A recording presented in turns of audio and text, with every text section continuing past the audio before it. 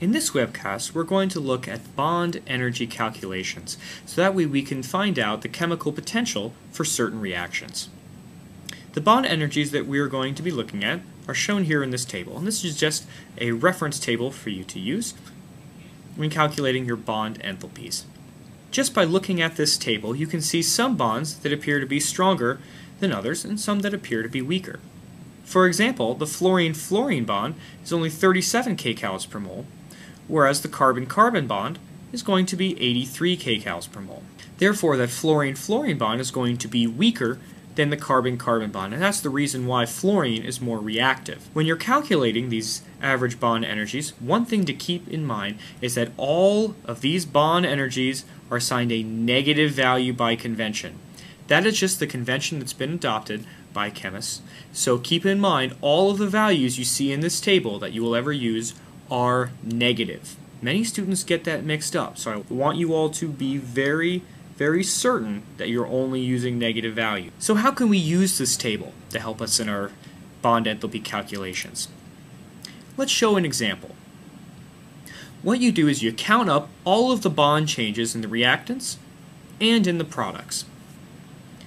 For example, we have this carbon-carbon double bond reacting with HBr to form this carbon-carbon single bond, and the elements of HBr are added across that double bond. One hydrogen is added to the carbon and the bromine is added to the other carbon. So we can calculate whether this particular reaction is favorable or unfavorable based on bond enthalpy calculations. Let's look at our reactants first. One bond that was broken is this carbon-carbon double bond. So we broke this double bond between carbon and carbon, and it's assigned a value of negative 146 kcals per mole. Notice again that it's a negative value, and we just took this value straight from the table. Another bond that was broken in our reactants is HBr. An HBr single bond is worth negative 87 kcals per mole, so we put that in the table.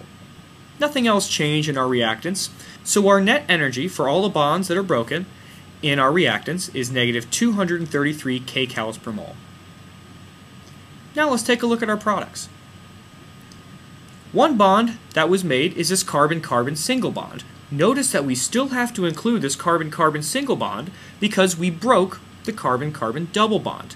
In order to calculate the difference for this particular double bond being broken, we need to factor in that we broke a double bond and made a single bond. And that's why we put that carbon-carbon single bond value in our table of negative 83 kcals per mole. We've also created a carbon-hydrogen single bond. That's put in the table at minus 99 kcals per mole. And then a carbon-bromine single bond as well of negative 68 kcals per mole. And those are the three bonds that were made in the course of this reaction. Add those up, get negative 250 kcals per mole.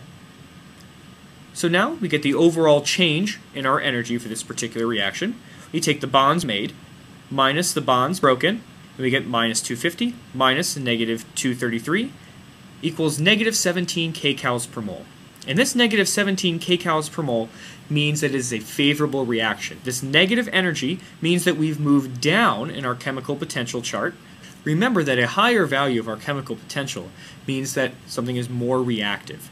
So we have an overall net change of minus 17 kcals per mole. We have lower in energy, therefore creating a more stable product than our reactant.